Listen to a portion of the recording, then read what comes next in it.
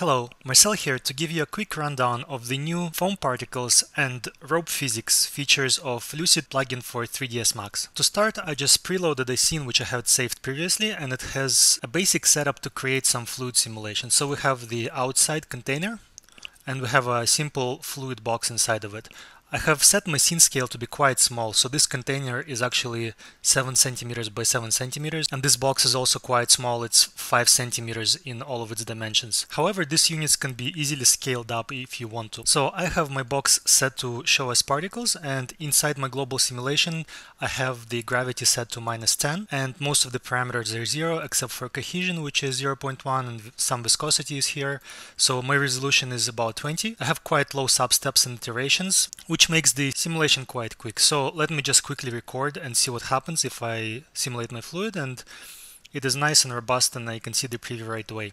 The new feature in this build is our new foam particles, and these particles allow you to simulate splashes. If you look on the toolbar, there is a new button on the rightmost side, and if you click this button, it will add a new Lucid Foam object to the scene. By default, this will have 10,000 max particles, but I have set it to 20,000 in this scene.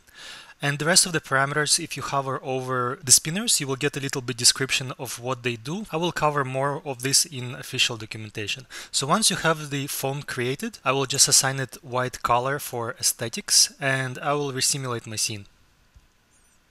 So now during the simulation, you can see that the foam particles are forming and disappearing over time. So if I just play back the scene, we can see our foam particles in action. Just like the other Lucid modifiers, we can select our Lucid Foam object, and inside the options, we can uncheck the Show as Particles option, and in this case, it will show it as a mesh. And I set my granularity value to pretty low to be able to actually mesh these particles. If I go back and play it, you can see that the foam particles now appear as a mesh, and I can probably throw some kind of a texture on this to make it even more realistic. I'm just gonna go and convert my water to be meshed as well. So we have two meshes, and I'm going to assign some material to the water just to make it appear slightly transparent and more water-like. And I'm just going to reduce the opacity a little bit so we can see the foam forming at the bottom of the tank as well as at the top. Foam in Lucid applies to all of the liquids. You cannot have per object foams. So if you have multiple fluid objects, which includes particle flow, you will be able to use a single foam object to simulate splashes in all of those Lucid geometries. To show the next feature, I just reset my scene, and I'm just going to add a spline in my viewport.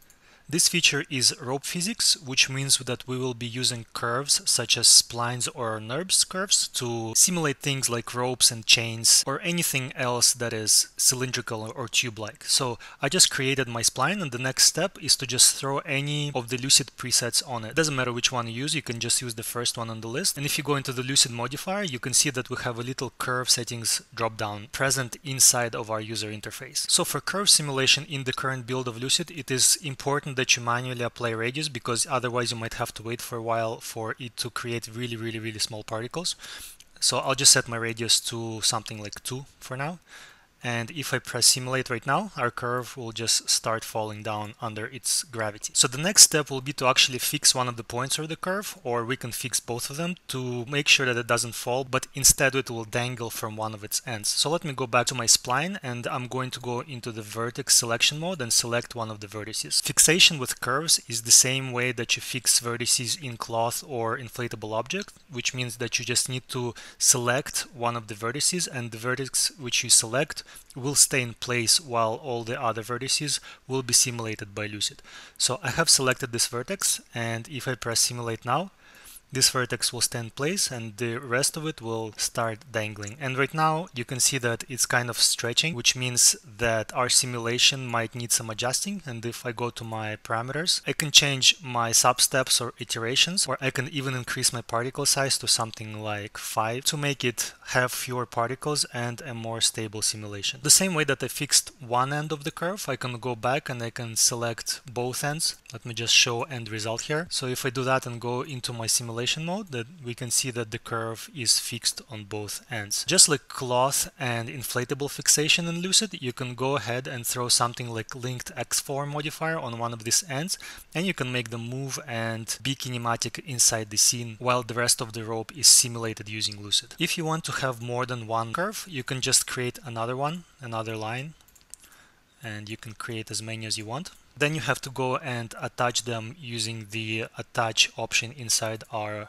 line base object to make these objects all into one max spline object. So let me just select all of these ends for my spline.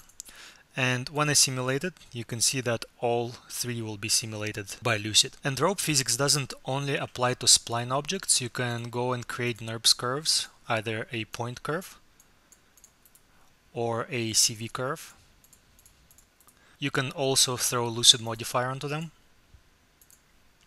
and select their ends. So if I go into subobject and select a point here, and here I can go into subobject and select maybe both of the ends. Then if I start the simulation, you can see that all of them are treated equally by Lucid, and they are all using rope physics. Some of the parameters that you can control with rope physics are listed inside the Lucid modifier, and by default the spring configuration is 1 by 1, which means you will have a chain of single particles connected to each other along your curve. If you don't want that and instead you want to have a little skeleton of particles, you can have 4 by 3 or 4 by 5 configurations. So let me set a 4 by 5 here, and then set the spacing offset to a different value. So let's, for example, choose 3. If I simulate, this rope will use this new configuration, and then I can go and manually adjust things like spring stiffness. So let me set this to a larger value like 1, and this way I can control the way that the ropes preserve their initial shape. And in fact, I can go into my global properties and also affect this by changing the number of sub-steps to something like 40, and maybe change the iterations to something like 15 to even increase this preservation further. So you can see they're almost not moving now because the solver will attempt to keep those shapes for you. Also, just like cloth and inflatable objects, you can assign and bind forces to these curves. So if I go into my forces and I create a little wind, and I'll just move it sideways, I can bind this wind directly onto my curves object. And I will only do it to this one, not to the other two. I will go and increase my wind strength to something bigger, like maybe 50. And once I do that, you can see that the wind is actually blowing onto the curves and making them move sideways. So these are just a couple of new features that we have added to Lucid Physics, and I hope that you will find a good use for them. Thank you very much for watching.